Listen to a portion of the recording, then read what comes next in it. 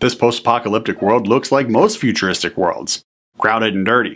The people all line the streets as they go about their daily lives, and the robots seem to march up and down the streets, keeping the peace, with little to zero regard for anyone or anything that may be in their pathway. There's humans without cyborg enhancement, and there's cybernetically enhanced people.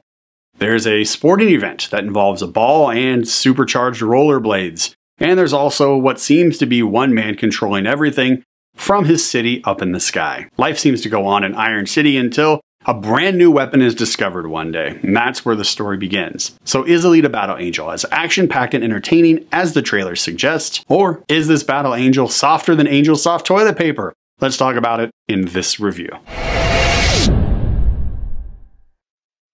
This film is fun, folks. F-U-N fun. I didn't realize walking into the theater how much enjoyment I would actually get out of this picture. The release date was pushed back almost a year from July 2018 to February of 2019, and it wasn't pushed back once, but twice. So my expectation was set pretty low as I was walking to my seat. That being said, the story surprised me despite how fast it actually moves.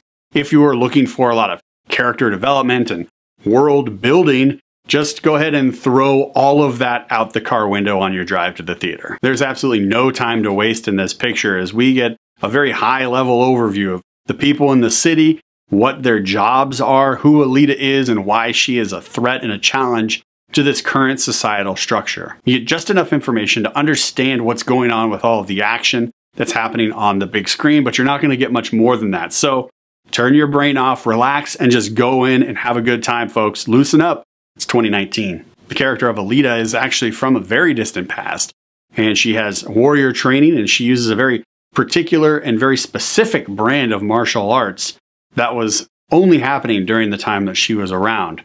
And she also has a bodysuit that can heal or repair itself once we get closer to the end of the film. And once she embraces what her capabilities are and how powerful she is, there's really little that can stand in her way, especially with the help of her closest allies. The battle sequences that we get with her in them look like a CGI party gone wild, and I loved it.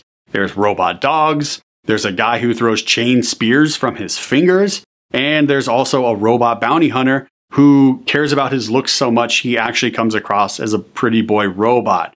It was all absurd, insane nonsense, and I was eating it up. I feel like this film really embraced the outrageous nature that this story takes place in, and because of that, I was all smiles. The actors in this film all did a fine job too, because with a film like this, it is very, very likely, very possible that their performances could really lean towards that kind of B-movie cheese, but I'm happy to report they did not. Each of their roles was taken seriously, which added to the overall enjoyment factor that I had watching this film as well.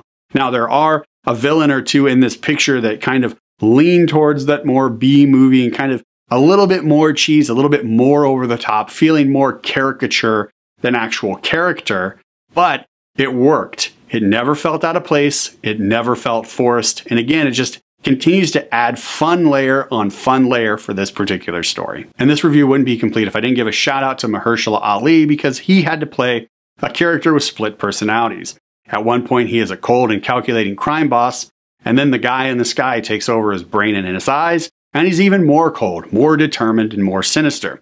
Then within that exact same scene, or scenes, he has to flip back to the crime boss with ease. And I just want to say kudos on a job well done. Alita Battle Angel is playing at your local movie theater right now, and if you enjoy films that are just a popcorn munching good time, I'm definitely going to recommend you guys check this one out on the big screen. And again, because the release date of this film was pushed back not once but twice, I did walk into the theater with very low expectations, but I walked out with a smile, and I really enjoyed my time in this world.